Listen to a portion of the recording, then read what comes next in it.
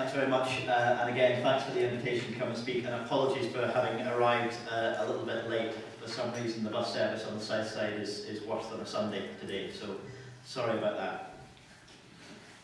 I think I'd like to begin by breaking down some of the questions which anybody has to face if they want to determine what their position is going to be on something like Trident replacement, and most of them have been touched on. There's the moral argument. The idea that these weapons of mass destruction, are just wrong, just plain morally wrong.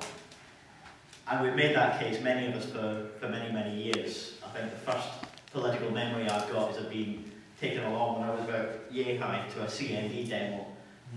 You know, generations before me as well have made this moral argument, and there weren't enough of us. We didn't win on strength of numbers. The number of people for whom that moral argument sealed and settled the question, there weren't enough of us. There's the economic question. Is it a good use of money? And you know, at all of those demos, in many, many senses, we can all remember passionate speeches about how dare we not pay the nurses, how dare we not pay the teachers, how can we be cutting public services when we're spending all this money? And yes, absolutely. It's a huge amount of money. It's anything that we didn't spend on Trident, we could spend on things that mattered more to us. And yet we've been making that case for many, many years as well, and it wasn't enough. And it's kind of understandable that that argument on its own wasn't enough. I suspect everybody in this room is someone for whom all of these arguments have been settled for many, many years. If we happened to be a room full of people who genuinely thought we needed these weapons, we would think it was important to find the money. And so you move on to the question of need. Strategic questions. Is this a weapon that we need? And I think this is where the balance starts to tip. The number of people who can be convinced to agree with the position against renewal for scrapping Trident, the number starts to approach the kind of area where we might win the argument finally. Add together the people for whom the moral case matters. Add together the people for whom the economic case is enough. The question of need, the question of strategic need, is hugely important. And, you know, I think pretty much everyone who's spoken has alluded to the idea that this was a weapon that convinced some people to want it in previous generations, but those same people might be open to being convinced that it's no longer relevant. And then you come on to the diplomatic argument. The diplomatic argument, the people who've moved from a position of unilateral disarmament and will tell a story about how they changed their thinking and decided that ultimately multilateral disarmament was the right way to go.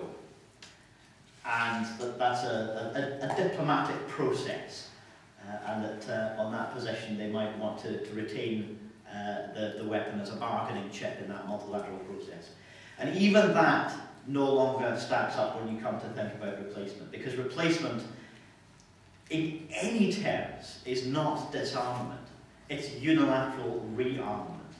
And the opportunity that we have at a time when a decision is being made about renewal or replacement, the opportunity we have is to challenge those who've had this conversion, who used to be in favour of unilateral disarmament, eventually came to a position of multilateral disarmament. Now we've got an opportunity to ask them to reevaluate that. And if we can add in those people, we've got the real opportunity for hopefully a majority. But there's another argument as well. There's another case, another question, which determines many people's position. It determines many newspapers' positions, and we all know how influential they are with governments of any kind. And it determines many politicians' positions on this question. And it's emotional. It's about status. And I think Bill Butler alluded to it when he talked. Was it you, Bill? It was one of the bills, I think, anyway. He talked about whether Britain would ever give up the nuclear weapons system while France still had it. I forget which bill it was, whichever one it was. You know, that's about status. That's about the status symbol. That's about how big how important a country are we if we've got these weapons. So Humphrey was honest and open about that argument in Yes, Prime Minister, if you remember. But I think he's about the only person I can remember being genuinely open and honest about the fact that as a status symbol, it has some importance. And whether people think that matters also helps to determine their position on the question of whether we should retain or replace Trident. I want to say that on each of these 5 questions, we've got opportunities right now that I don't think we had before the election. Not massive, groundbreaking, transformational opportunities, small opportunities, but we need to make sure that we exploit them all if we're going to have any progress at all. The leadership debates, which were in so many ways tawdry and nauseating to me personally, they did give a level of public awareness to the question that I can't remember happening for quite some time. A political television programme with that level of audience actually telling people that there's a question right now about Trident replacement. Actually saying that to people. I think there are far more people in the UK who are, after this election, who are aware that this decision is about to be made, and who are aware that there's a defence review that could include or not include Trident. And we need to be speaking to them. Those of us who have a case to make need to be speaking to those people who are newly aware of that, particularly younger voters who may never even have been had this question addressed to them before. I think on the political arguments, I'm bound to say that the new MP for Brighton Pavilion is going to be an ally on this. Not just one more voice. I can assure Robert that she's not going to be in the least bit sundry, Caroline Lucas as the Green MP. Also someone, a political party that's stood for election on an explicitly unilateral disarmament ticket, arguing the case on moral grounds as well as strategic and economic grounds and others.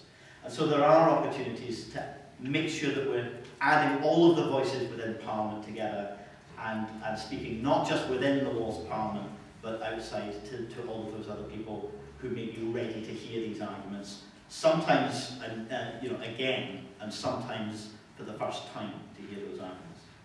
And finally, the last thing I want to say is about the new government. And I can promise Robert and other colleagues in the Liberal Democrats that in other occasions I will be scathing.